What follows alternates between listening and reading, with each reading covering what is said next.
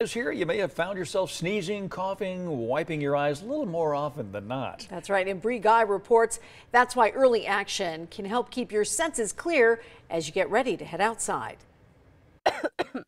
Coughing, sneezing, itchy eyes. It's spring in the Windy Valley. Allergies and asthma are the leading causes of hospital visits and missed work or school for the millions of sufferers. Dr. Joel Katz, a board-certified allergist here in Las Vegas, says, of the population who suffers from allergy.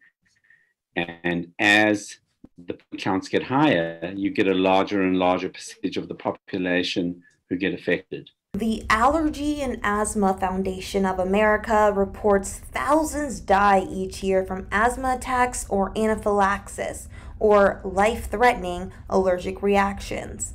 Black Americans, women, and adults are more likely to die from asthma or allergies. This is due in part to these groups tend to be more undertreated and minimize the symptoms. And if we don't recognize asthma and we don't go ahead and treat it, then this can lead to fatalities. On a blustery day like this, when the winds are blowing those allergens around, your allergies really start to act up.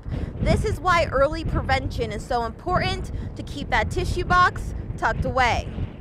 This time of year, mulberry, olive, ash, and grass pollen are top allergens that cause problems. Early action includes avoiding contact with the allergens by limiting your time outside. But that's not always easy. Dr. Katz has some tips. Use air conditioning both in your home and in your car. When you get home, you should take a shower to wash the pollen out of your hair.